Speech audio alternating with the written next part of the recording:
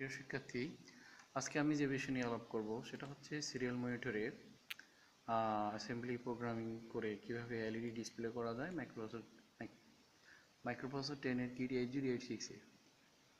তো আমরা সেটা দেখব। চলো সেটা কিভাবে করতে হয়।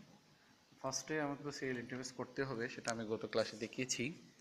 আমরা সি ড্রাইভে একটা ফাইল রেখেছি আমি, সেই ফাইলটা হচ্ছে MDA2, তারপরে 8086 ASM 8086। এখানে আমাকে ঢুকতে হবে এই পার্টটাতে, কমান্ড প্রোগ্রাম করতে। এখানে এলইডি প্রোগ্রাম, এলইডির জন্য প্রোগ্রাম আছে, যে এলইডি এই তিনটা file, object file, ABS file, ASM file, এগুলি আমাকে ক্রিয়েট করতে হবে। এগুলো লিঙ্ক করলেই আমরা এই প্রোগ্রামটা এখানে ডিসপ্লে হবে। তো সেটা আমরা দেখব কিভাবে করতে হয়, যেটা দেখতেছি। তো আমরা এখন রান থেকে কমান্ড প্রম্পটে গিয়ে এখানে যেটা করব, সিডি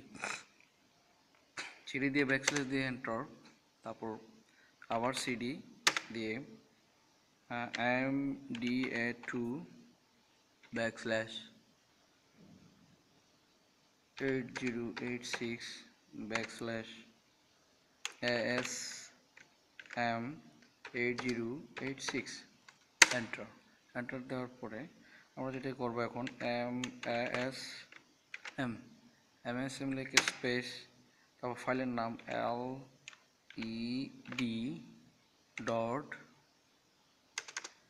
led.sm লিখে এন্টার।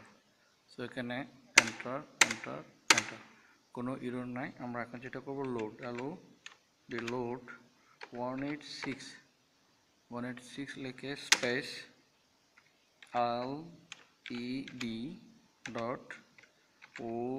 led.obj এটা লিখে এন্টার। ওকে, এন্টার। আমার লোড কমপ্লিট। আমি এখন লিখবো এটা কম লিখে সিরিয়াল কম চলে আসছে। এখন দিব এল, এন্টার। ওকে, তারপরে দিব আমি F3 দেওয়ার পর যে নোট আসছে সেখানে লিখবো LED লিখে .abs লিখে এন্টার দিব। আমার এখন যেটা করতে হবে সেটা হচ্ছে গো দেওয়ার পরে আমার এলইডি ডিসপ্লে হচ্ছে। আমরা বোর্ডের দিকে দেখলেই বুঝতে পারবো এলইডিটা এখানে ব্লিঙ্কিং করতেছে। তো আশা করি ভালোভাবেই দেখছো যে কীভাবে সিরিয়াল মনিটর ইন্টারফেস করে এলইডি ডিসপ্লে করানো যায় 8086 কিটে। ধন্যবাদ, সবাই ভালো থাকবে। আগামী পর্বের জন্য অপেক্ষা করো কোনো টিউটোরিয়ালের জন্য। আল্লাহ হাফেজ।